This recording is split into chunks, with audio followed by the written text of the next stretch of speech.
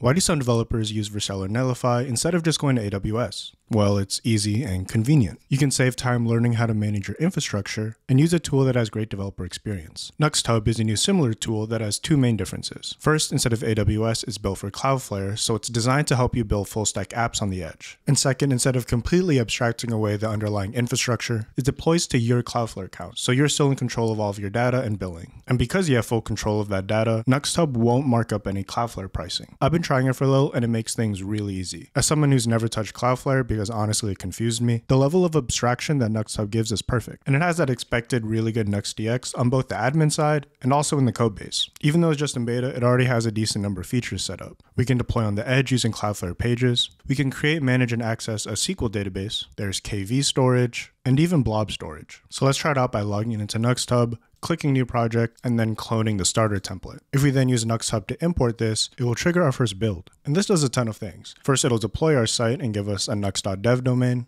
And here we can see how the starter ties into a lot of the NuxtHub features. We can upload an image, use KV to save server redirects, and send messages that get saved in a database. And the coolest thing is that all of these are built on our Cloudflare account. So if I go to my Cloudflare dashboard, I can see the database under D1, the key value under KV, and even that blob storage in an R2 bucket. But if we want a more straightforward and simpler DX, we can access all of this through the NuxtHub admin panel, where we have a nice UI for our database, an easy way to edit our KV storage, and even a great way to view and upload to our blob storage. And this is why I think NuxtHub is a great way to build on Cloudflare. It's easy to get set up, even if you don't know Cloudflare, because it creates all the tools that your app needs. In my opinion, it has a more streamlined interface than Cloudflare's dashboard, and it's also really affordable. It doesn't upcharge the CloudFront cost since it's running on your account, and from the admin side, it has a generous free tier that has basically everything but team functionalities. And even working with the codebase eliminates a lot of the friction that can come with configuring Cloudflare. If we look at the codebase, it looks like a regular Nuxt app, but in our config, we can see that we're using the NuxtHub core module.